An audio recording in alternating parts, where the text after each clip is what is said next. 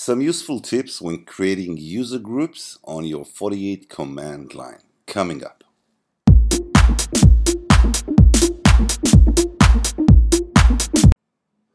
Alright, so let's create some users using the graphical user interface, and then we will move to the command line. So let's move to user and authentication, user definition, create new local users, and let's just use user1 with the password, and let's move on.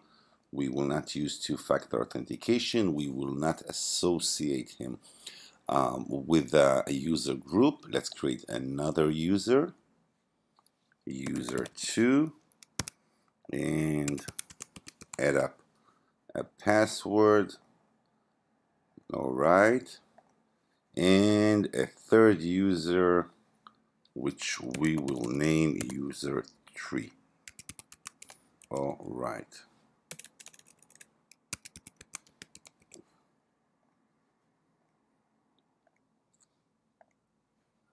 Alright, so we have 3 users. Now let's move to our command line. Let's just,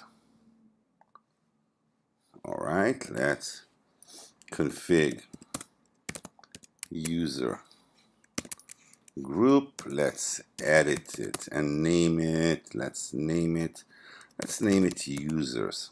Alright, so the very first thing that we will do is to set the new members. Now we have user1, we have user2, and we have user3.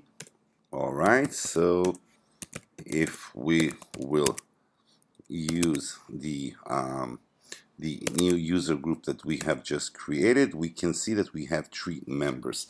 Alright, now let's add up a new member to our group. So let's create another user. So let's just do that. Let's name it user4, password,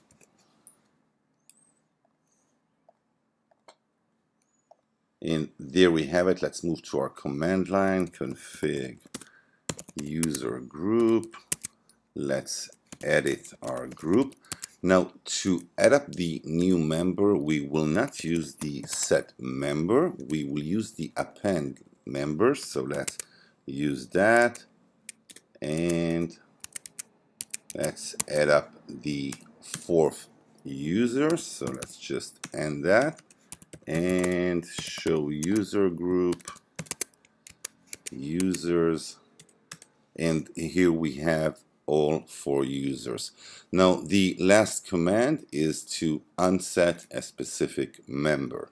To unset members or to set the group type or the authentication timeout, you will again use the config user group, edit the group itself, and from here you can set group type, you can set authentication timeout, you can set concurrent override, you can set a member, or you can unset a member if you want to get a member or several members from that group.